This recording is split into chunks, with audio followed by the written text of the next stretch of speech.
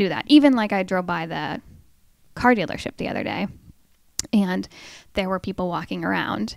And if you talk to any car people, they'll say, yes, inventory is really low and prices are really, I think they've come down a little bit, but for a while their prices of cars were really high, but people were still buying cars. Right.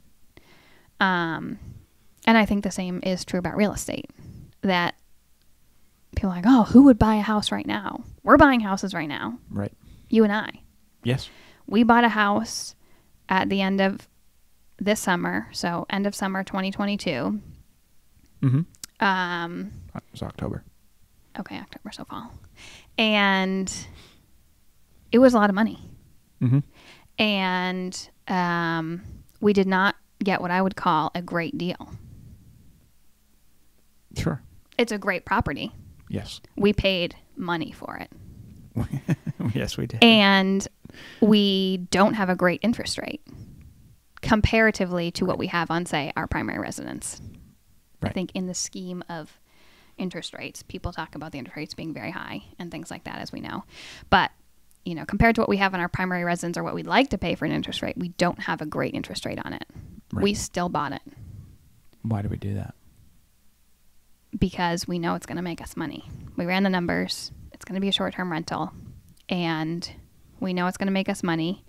And we know it's going to continue to increase in value over the time that we hold it. So it's not something that we're going to flip and sell next year. That would be harder to, it would be more risky, because I don't know that in a year from now we could sell it and make all of our money back, especially with the renovations that we've done. I think probably, but I'm not like, yes, we could sell this next year for... Right.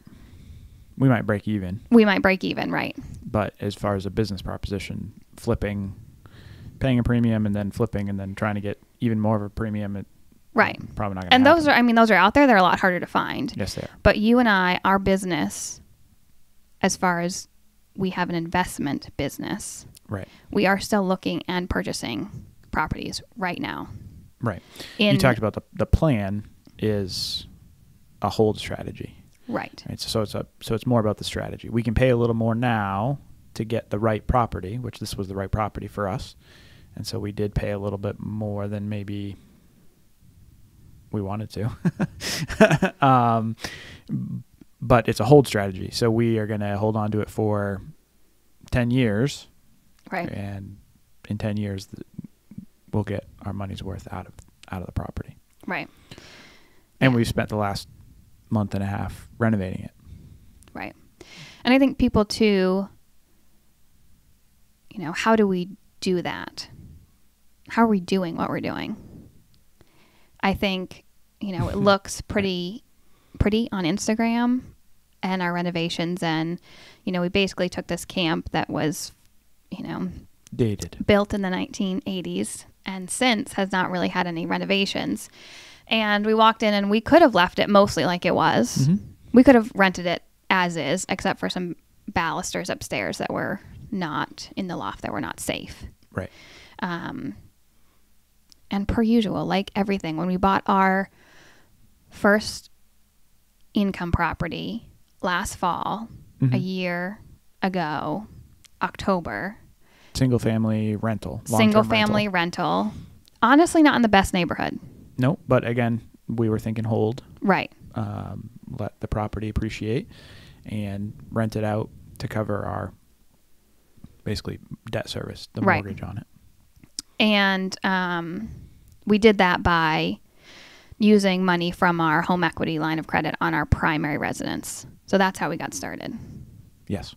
And when we bought that property, our single family residence, in not maybe the nicest neighborhood, I think our thought process always when we buy something, or it has been the last 2 times, is how do we go in and make improvements but don't over improve. Mm-hmm. So, you know, we wanted this single family to be clean and safe. Yep. And get a good renter. But I do think that we over renovated or over improved slightly. I will put that on myself. Because then you have to increase the rent. You know, if we had just walked in and painted all the walls, not furnished it, which is another story, not put up a fence, not, you know, whatever else, you know, we probably could have rented it for less, but at some point you're trying to get back those costs of renovation. Right. The same thing with the camp on the lake is we probably could have rented as is for a lesser cost nightly. But we do these renovations and we can charge a little bit more nightly, but it's also initially covering the cost of the renovations. Right.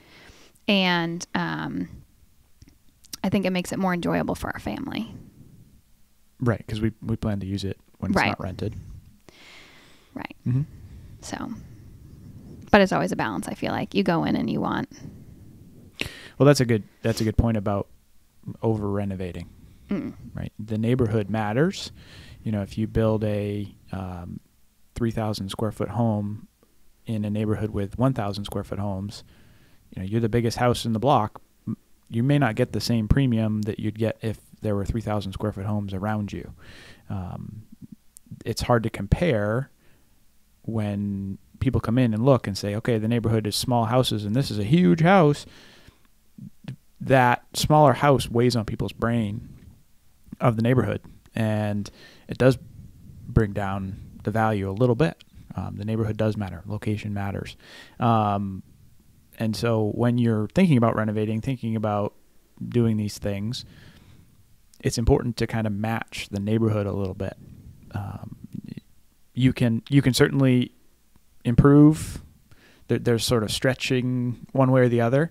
But if you go and add, you know, a huge garage and nobody on the street has a garage, well, your house is going to be the most desirable on the street, but it's also not going to necessarily you're not going to get the full cost of the garage back either. It's a balance. Right.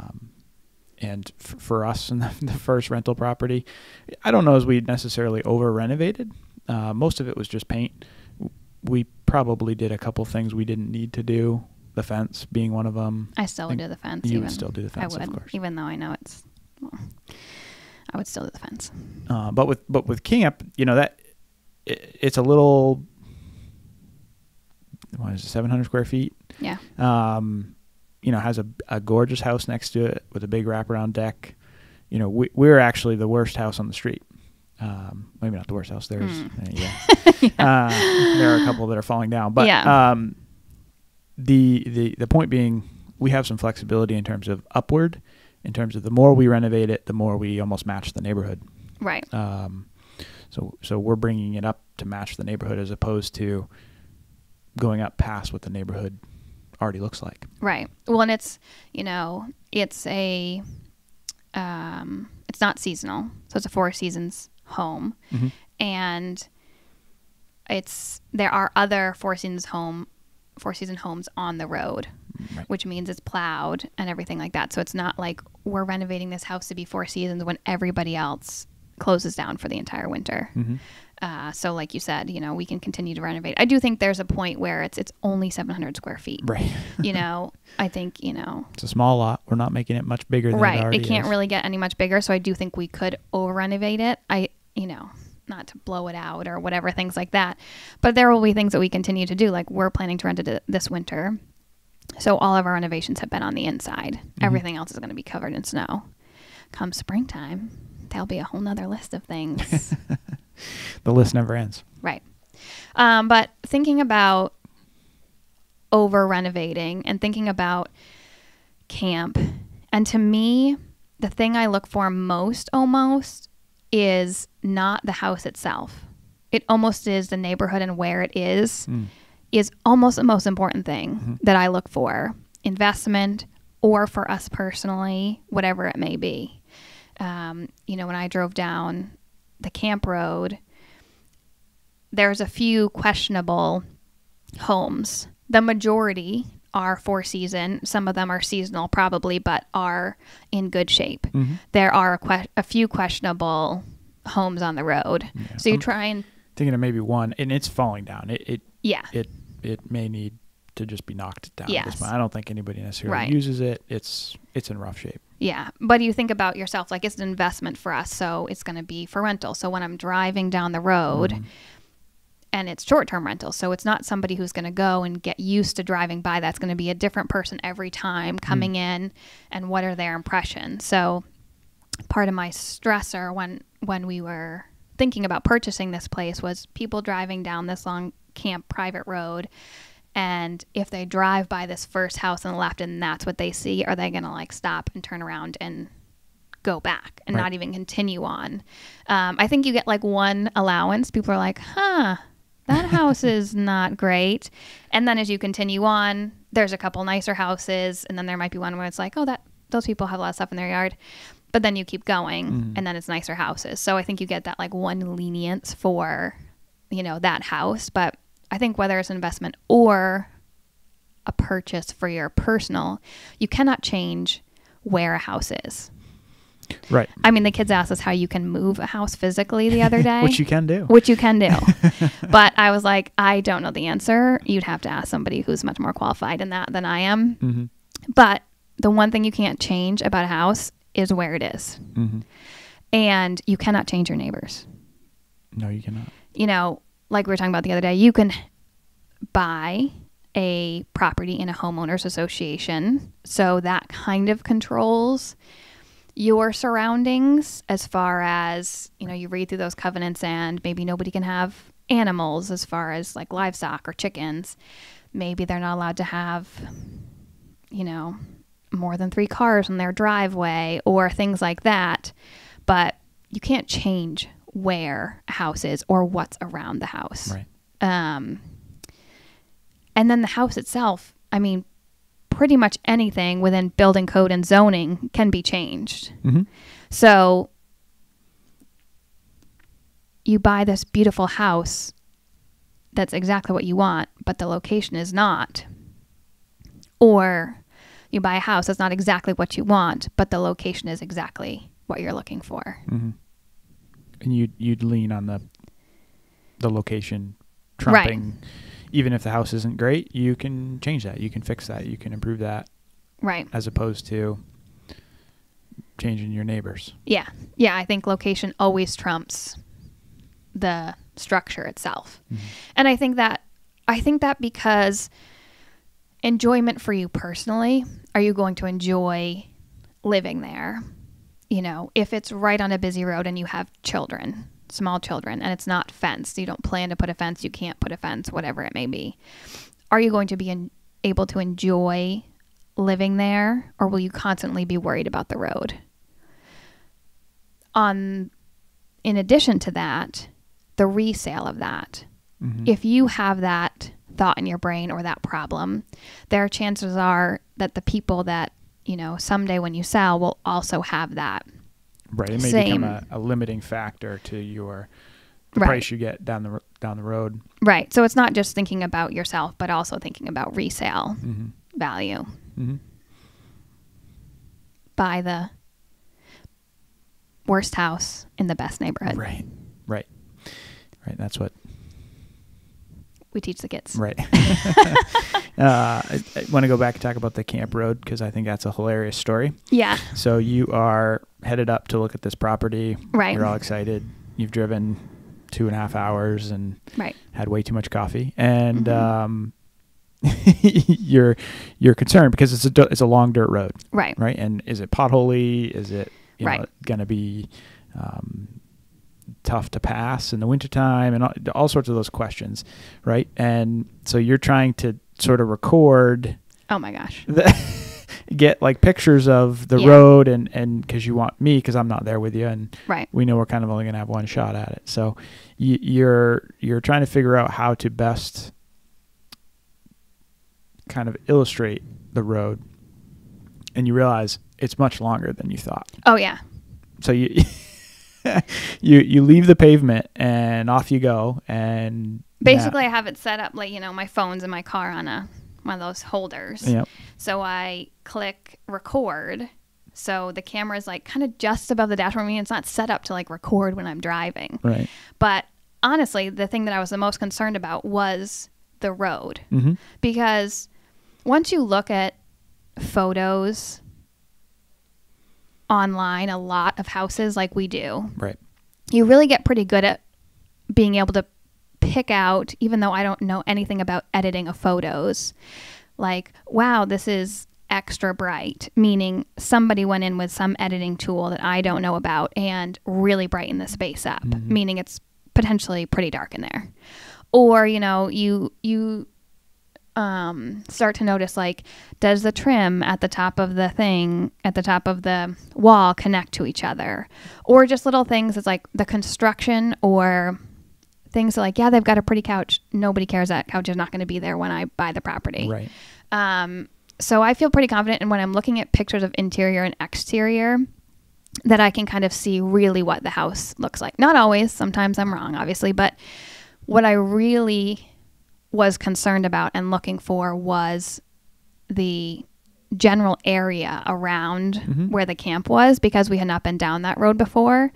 And we know about that area, but not like we know Woolwich, which is like, you know, you could name a road in Woolwich, Bath, Wiscasset, and I can tell you like, yeah, you might want to live on that road, or, you know, here are some things about that road that you should know. So, and that was my concern when only I was seeing it and you were not seeing it, Right. was when I called you after too. You were like, how's the house? I was like, it's fine. Let me tell you about the road. Right. Because that was my holdup was, and in Maine, you have those roads. Yeah. You know, basically if you get close to the water or kind of anywhere, most places, you know, you have sometimes these like random beautiful vacation homes or primary residences. And then you have smaller camps in between, or maybe a camp that has been left basically and has not been upkept. So, you know, people don't use it anymore. And so what are you willing to drive past or have next to you or things like that? And you can't always win the game. We learned as much about the surrounding area as possible. The neighbors are fabulous. They came over and chatted with us after we had bought the camp and said, it's a great place. Like, we love living here. Something about kind of like, not under their breath, but just quickly, offhandedly, they said the neighbors across the Other side of the lake. Are really noisy. And I'm like, oh, what? They like to party. Yeah, they like to party. So across the lake, which is, I mean, it's not a huge, it's kind of more narrow. It's a long pond. So it's long and not wide. So, but I didn't even think about, I mean, you do kind of, but you know, when I walked down to the water and looked left and looked right and tried to see what I could see, but across the pond, and of course noise carries across the pond, so we'll have to see this summer. They were there once this fall when we were there, and it didn't seem bad yet. Right. We'll It also see. gets dark at 2:30. Everybody has their own barometer for that too. Yeah. You know, they may be having a barbecue out on the deck and they got a little music going across the lake, and yeah, we can hear it, but it's not bad. You know, the neighbors may be into the tranquil peace and quiet of living in the Maine woods on the lake. Right. You know, so they best of luck when our children arrive this summer. Best of luck when we're up at 5 a.m. because that's when the fish are biting. And that's when the swimming's to be had. Yeah. So the road was pretty funny. So then I go up later, right? Yeah. I haven't seen it yet in person. We have it under contract. Yep. We're basically closing. It's a week to closing. It's all done. I'm going up for the walkthrough, which is, you know, we're not expecting anything crazy. We kind of knew that the furniture would still all be there, and you know, the seller's still going to be there. So really, we weren't expecting any change from when you saw it. And I get up there and I said, geez, the road's out. And you said, yeah, there was some construction, but I'm like, oh no, like the road is gone. Yeah. And you're like, what? Yeah. So they were replacing a culvert on the road into camp. And when I get there, you come down this hill and the road is gone. Mm. There's no road. There's a bunch of excavators down there and people milling about. And I'm like, well, this is a problem. Yeah. Luckily, they had built like a temporary road around, but you couldn't see it from where I was Right, coming down. You had to yes. be almost on top of it. And then we had a hard time getting, like construction materials in for our renovation because the road was out.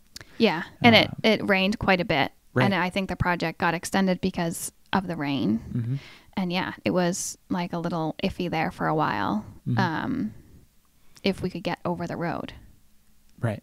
You were telling me, road's fine, no problem. And I get there and there is no road. Yeah, right. It's a stream. Mm-hmm. Right. I forgot to bring my canoe. Yeah. But I think, when you think about investing or even buying, everything that we have bought, how we have, turned that around into income on the other side is a lot of sweat and a little bit of stress. Like our first house that we purchased, you did a significant amount of landscaping outside. Do you know which one I'm talking about? Nope. The first Woolwich house. Oh, yeah. Like around the pond and just in the yard in general. Mm-hmm. And we ripped carpets out. I mean, things like that. Mm-hmm. And when I think you're kind of hitting on when you own a home, there's going to be work involved. Right. There are improvements that need to be made. A roof will last you 30 years. If you buy the home and the roof's been on for 25 years and you're planning on staying for 10 years, well, you're probably going to have to put a roof on. Right. You can factor that in, but that's kind of the cost of home ownership. It's not just your mortgage and your insurance and your taxes. There's other costs when you talk about owning a home, and landscaping was something that I was young and full of excitement, and I ran around and probably ended up in the pond a few times trying to clean that area up, but probably not something I would do now. Right? I would focus on other things and maybe have somebody else that kind of knows what they're doing come in and do that stuff.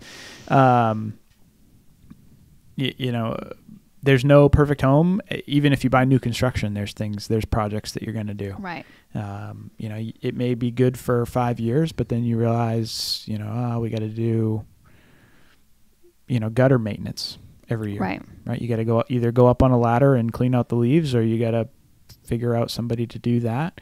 And that's going to cost money, that you didn't necessarily expect. Right.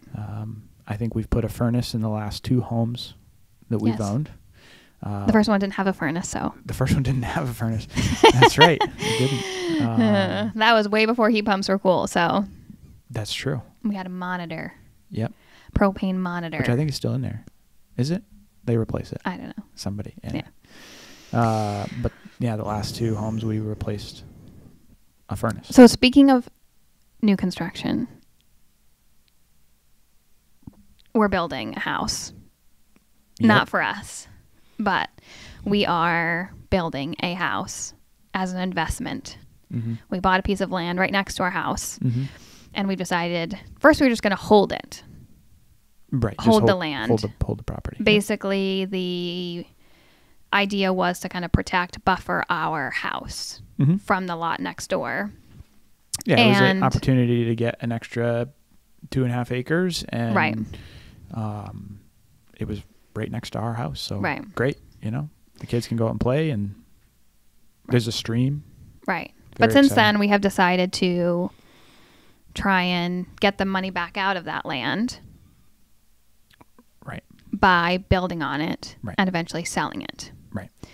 And we have not built something before, personally. And so we're trying to figure out the layout of this home. Right.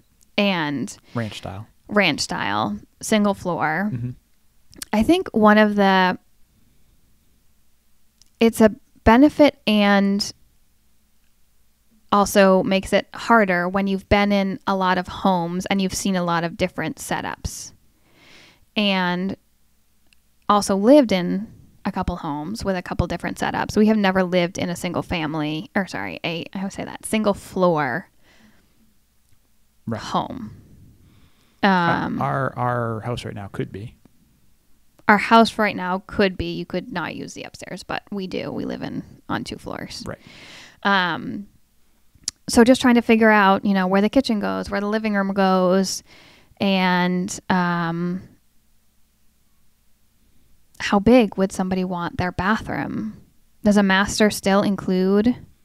Do people still expect 1 big vanity, 2 vanities? Do they want a tub in the master bedroom? Or is a shower fine? It's primary. Sorry, primary. Yeah, right. Primary. So just trying to figure out the layout of that. And then I think the other aspect that we decided to add to this single family residence was, and partially because of the location, so it's a walkout location, Yep. was to finish the basement so that it could have an apartment, an accessory dwelling unit, an ADU, which the main laws are changing, and there is more allowance for that than there has ever been. Yep. So for example, when we bought our primary residence, we have space above the garage that had already a bathroom and a small bar area. Had a sink and a refrigerator. Right. Initially, we didn't do anything with that space. We knew at the time it could never be a apartment. Right. We could never rent it as an apartment space because of the rules in our town, our zoning. You had to have 2 acres. Is that right? Per residence. Right. So because we sit on 2.5 acres, we already have 1 residence on that acreage. So we would have to purchase more acreage in order to rent that space out. That is changing. Yes. So that's a possibility that space above the garage could be now or someday an apartment space that could be rented.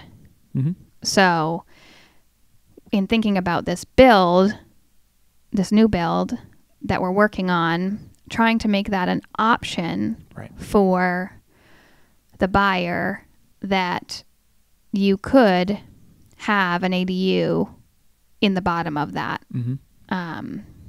residence. Yeah, our plan was to try and basically make an entire apartment down there, right, in the basement, but not put it in. Right. So because it's going to be in the concrete in the basement floor, you got to think about plumbing, you got to think about electrical, you got to think about all sorts of things, which are much easier to do before you pour the concrete than it is to do after you pour the concrete. Right. So we kind of decided, you know what, we may not want to finish these things as part of a single family home, and somebody who buys it may not ever use those. But if they decide, hey, we have an opportunity to live in this house, and our aging mother can live downstairs and has her own space, her own kitchen, her own bathroom, and we can finish that off downstairs for her so she can be, for us, it was sort of like, well, why wouldn't we take the opportunity to kind of put those things in as a what if almost. Right. Now, we could put it all in, and then somebody could never use it, or never, kind of look at us and go like, why would you ever do that? Like, we'd rather just have the basement space for a yoga studio or whatever they're going to do down there. And I think the plan is you could have a yoga studio down there if you wanted to. Right.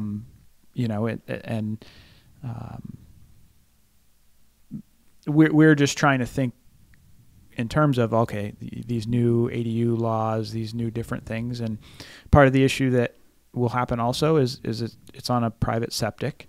So it's a 3-bedroom septic. There's 3 bedrooms upstairs. If you add a bedroom downstairs, that's 4 bedrooms. Now, a 3-bedroom septic is rated for 6 human adults full time. So, are 6 human adults going to live upstairs in this 3-bedroom house? Probably not.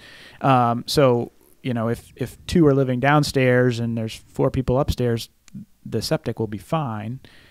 But from a real estate perspective, we can't advertise it as a 4-bedroom house because it's not a 4-bedroom house. The septic is only rated for 3 bedrooms. Now, there's space over there that you could expand the septic. It's a 2.5 acre parcel. There's plenty of room. We've kind of designed the site with some help to really sort of say, okay, if we wanted to expand this to a 4-bedroom septic, we have the space. We would just have to get a new design. Right. But for now, it's a 3-bedroom house because of the septic, even though, you could have 3 bedrooms downstairs and 3 bedrooms upstairs. And right. I think it just goes to show that this market that we're in right now is a market of creativity. Like when we were thinking about building this single residence, I think lots of people would love a 2-story home. I know lots of people are looking for a single floor living house. And that's great. It probably would have sold very well on its own. To add the potential of an apartment downstairs, people are just having to get really creative with housing, whether it's buying or renting, because houses are really hard to find, to buy, and rentals are also difficult to find and are expensive. So it opens the opportunity to, and the other thing too is after having just come through the pandemic, there was this push, I think, where people started living together again. Yeah, the parents with multi-generational living, which used to be way back in the day a thing, and then kind of everybody was like, everybody wants their own space, and now I think the pandemic has kind of pushed us back into thinking about that more, having more than one generation in a home, and how does that work, and people still having their own space. So whether you're talking about, a younger family with their parents living in that space downstairs, whether it's a middle-aged family and their son or daughter comes back and lives in that space downstairs, or it's any number of those and they rent the space out to somebody that they don't know, it just opens up options. And I think when we're looking at homes for people, with people, trying to have them be open to creativity in their thinking. You want a single family residence in this town. We understand that's your goal. And kind of our job is to help them be creative in their thinking. And maybe it does end up being only a single family residence in that town, and we can find it or we wait for it. But what about this town next door? It has a duplex, or a single family home with an apartment on the side. And that's the option for right now. And the rent from one helps you pay the mortgage on yours.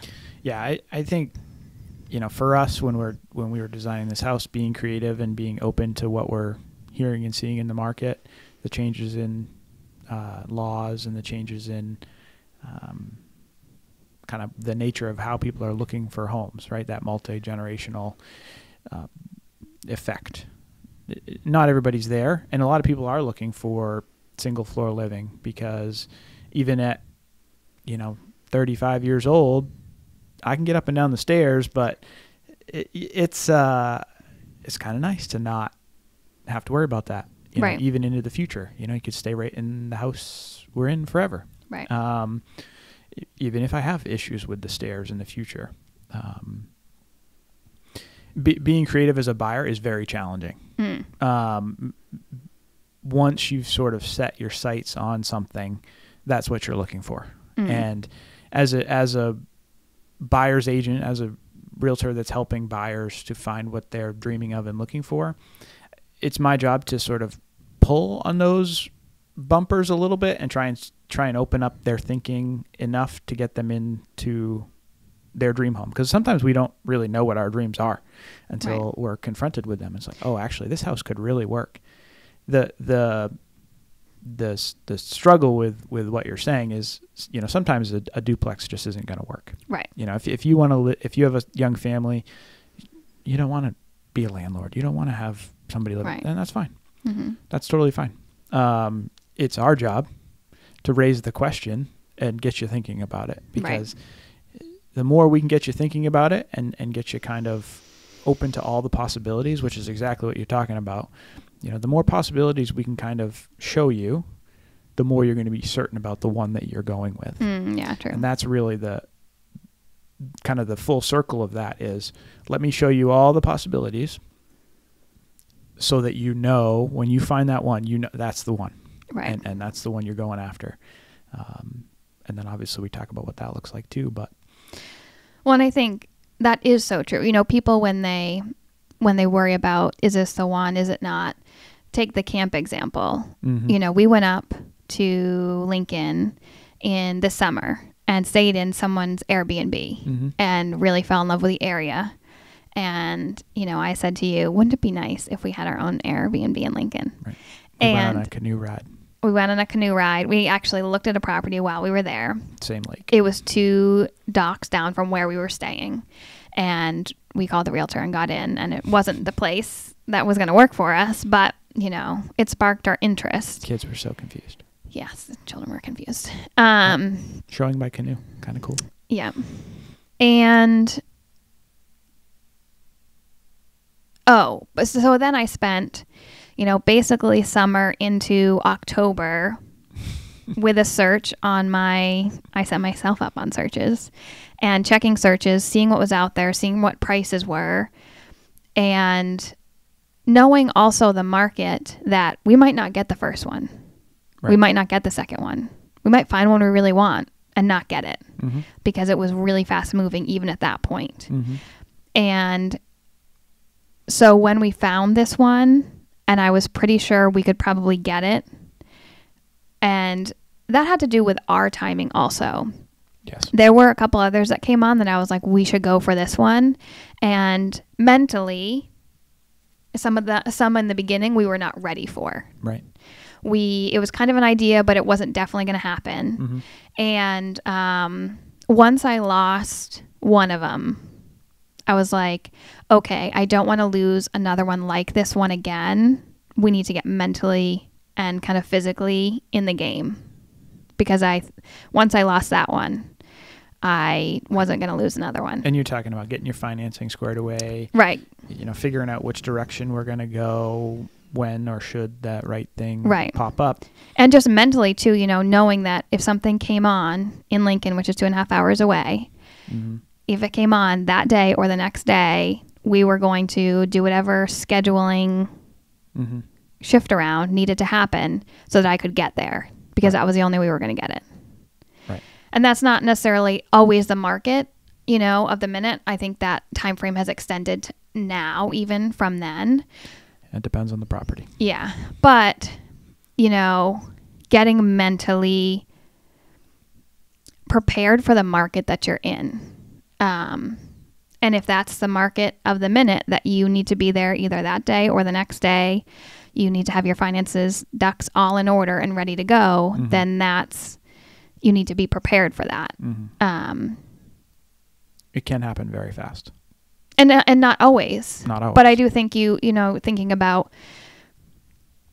we obviously are married and we have the business together.